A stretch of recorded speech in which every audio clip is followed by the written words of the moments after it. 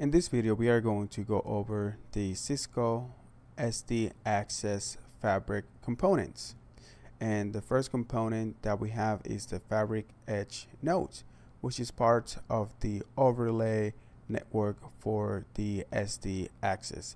And this fabric device connects wired endpoints to the SD fabric. The Fabric Edge node is part of the overlay network, which is a virtual or a tunnel network that virtually interconnects all the network devices, forming a fabric of interconnected devices. And down here, what you're going to have is going to be your computers, your servers, and your wireless APs.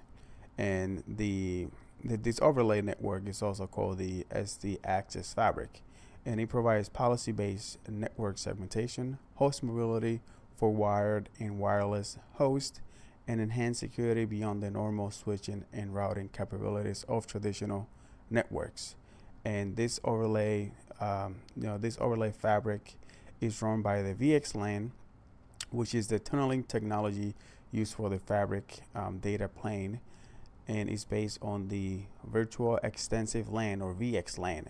And they're using VXLAN for this fabric because it's capable of running layer 2 and also layer 3, right?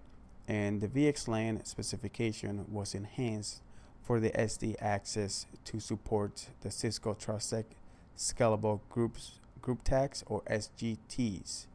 And then after that, we have the intermediate nodes, which is the underlay. And these are routers or extended switches that do not provide any sort of SD Access fabric role other than underlay services. Basically, they are just connecting the Fabric Edge nodes with the other nodes that we're going to talk about. So they don't provide anything but basically wire and connectivity between devices. And the underlay is the underlying physical layer, basically. And the only purpose, like I said, is to just transport data packets between network devices for the SD Access Fabric overlay. And there's two different ways to basically deploy this. One is through the CLI or an API. And the other way is to do it an automated way, and which is just fully by using the Cisco DNA Center LAN automation feature. Then after that, we have the border nodes, which is also part of the overlay network.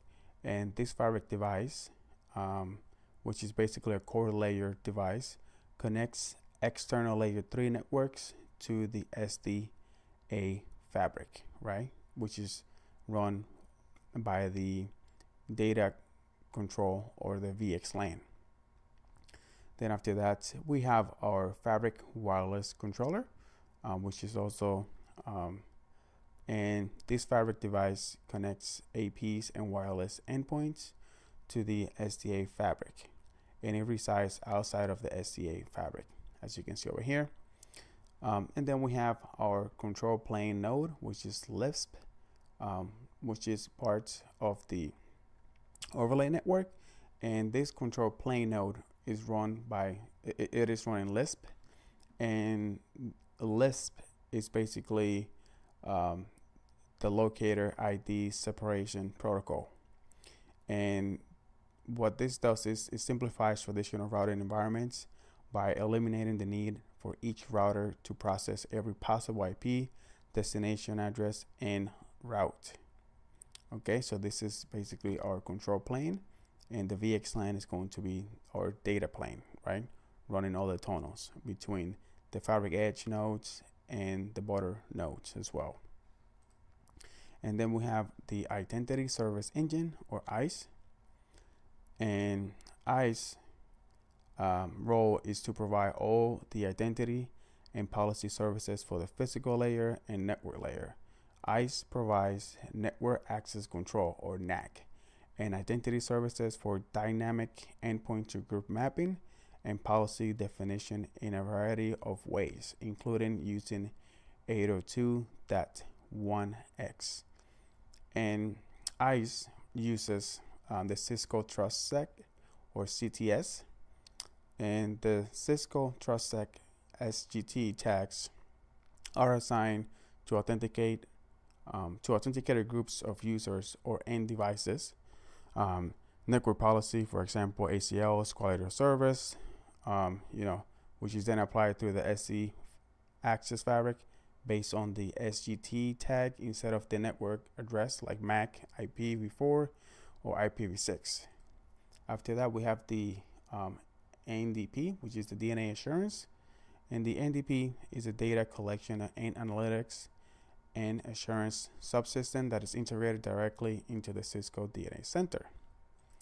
And then after that, we have the DNA automation or the NCP, and this is a subsystem integrated directly into Cisco DNA Center that provides all the underlay and fabric automation and orchestration services for the physical and network layers.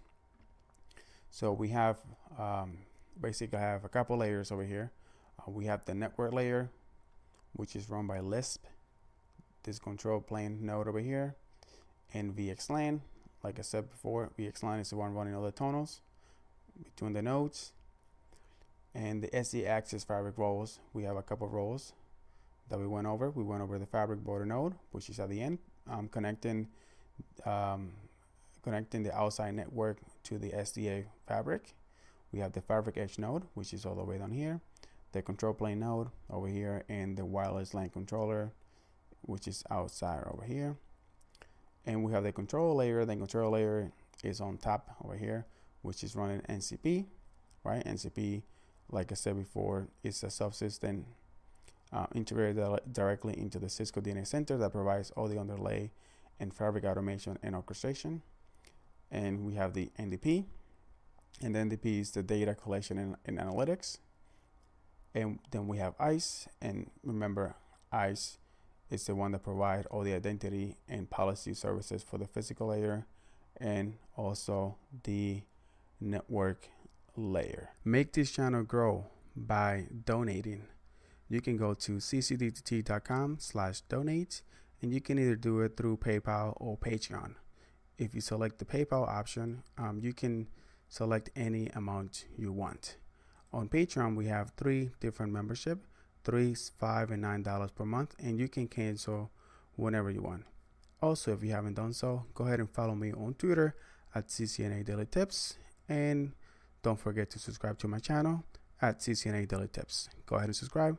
Thank you guys. Bye bye.